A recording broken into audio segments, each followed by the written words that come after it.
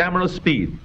Now, here is a motion picture film, 1,000 feet, 16,000 separate photographs. Let's tidy up this tangle of film by putting it on a reel.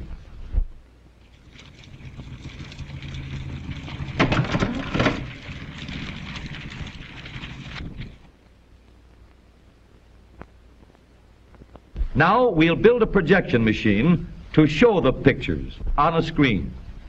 The film unwinds from the reel and rewinds onto another reel after it runs through the projector.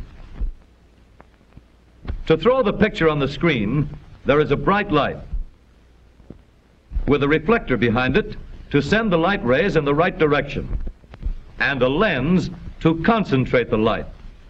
The film passes a hole or aperture which lets the light go through only one picture at a time. There is another lens to focus the pictures on the screen. By adjusting the lenses, the picture can be made sharp and clear. Let's start the machine moving. The still pictures blur because they're moving all the time. And this won't do at all. We need something to hold each picture still long enough for us to look at it in between the changes. When the film is started and stopped in rapid succession, the eye sees the changes being made, and the result is streaks instead of movies. So we need a shutter to cut off the light while every change of picture is being made, and let light through only while the film is standing still. Surprising as it seems, you never see a motion picture while it is actually moving. The only time a movie moves is when the shutter keeps you from seeing the change of picture.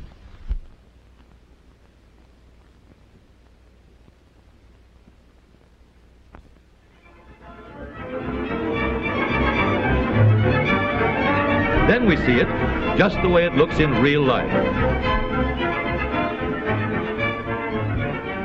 Now we have the important parts of a projector for showing motion pictures on the screen.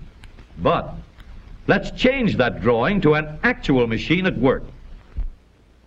This reel holds the supply of motion picture film, which passes through the projector at a speed of 90 feet each minute. Slots on this aperture plate guide the film past the narrow beam of light so that only one picture can be seen at a time.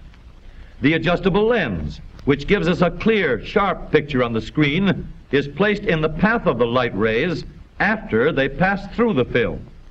Sprockets, which guide the film as well as start it and stop it, are placed in position to hold the film in proper position at all times. The shutter is placed behind the film to cut off the light at intervals while the pictures change.